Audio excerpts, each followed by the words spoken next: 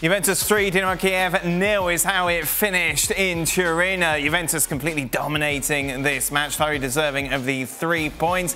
One man, once again, will grab all the headlines. Cristiano Ronaldo on the score sheet in this game, which marked his 750th goal with club and country. Ali Moreno joins us. Not bad, Ali?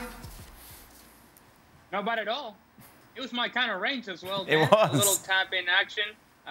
He had a couple other opportunities, hit the post, hit the crossbar as well.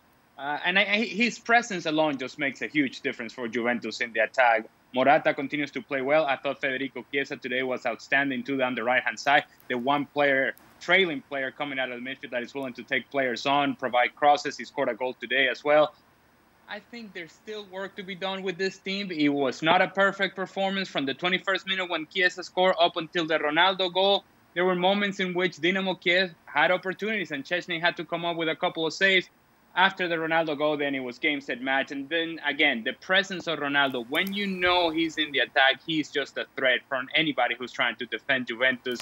It makes them, of course, a much, much better team. They just have to be a little bit more dynamic through the midfield. They just haven't been enough of that throughout the course of the season. Elsewhere, Barcelona also won by 3-0. Braithwaite, Griezmann and Dembele with the penalty in that game, which means it will all go down to that final match at the Camp Nou in Catalonia as to who will go through as group winners, Ali. Barcelona, of course, very much in the driving seat, not only because they've got home advantage, but also head-to-head as well. Juve have to go there and win by at least 2 goals.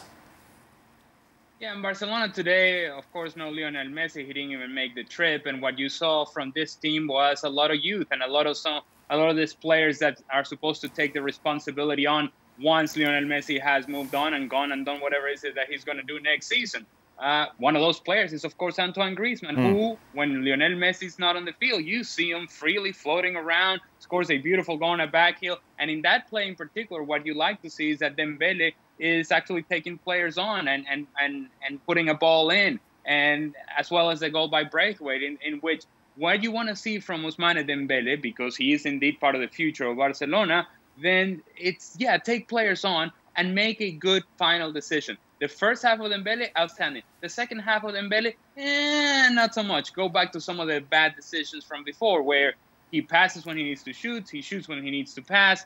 We're looking for more consistency. And I think Ronald Koeman, when he looks at the team that was today out on the field, he says, okay, who are some of these players that I can trust when we play Juventus, when we play some of these bigger games? And Dembele gives you signs that he can be that guy at times, and then not so much. As for Griezmann, again, a beautiful backheel goal. He was very good when he was on the field. He continues to get more comfortable. If indeed this continues to happen for Antoine Griezmann, I think Lionel Messi benefits from it. And of course, big picture, Barcelona benefits as well.